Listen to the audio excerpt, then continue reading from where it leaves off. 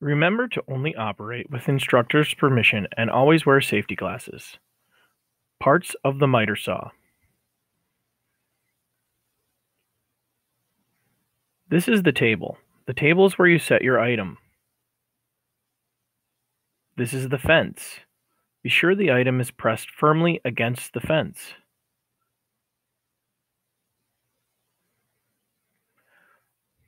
This is what does the work, the blade, and the blade guard. The blade guard retracts automatically when you bring the arm down to cut. This is the switch trigger. The switch trigger powers the machine on. This is the miter lock. It allows you to lock the arm in position for an angled cut.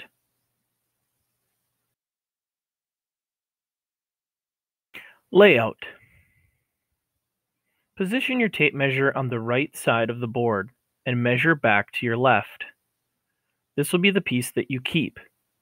Place the square on the board so that you can scribe a 90-degree line across. Position the board under the blade and align the blade to the left side of your mark. Lift the arm and power on the machine with the switch trigger. Bring the blade fully down until it is cut through the board. Allow the blade to stop moving before lifting the arm up. When positioning the board, use an open hand to bring the blade down so that you do not accidentally power on the machine. Be sure to lift the blade arm up before making your cut. Never power the machine on with the blade touching your material.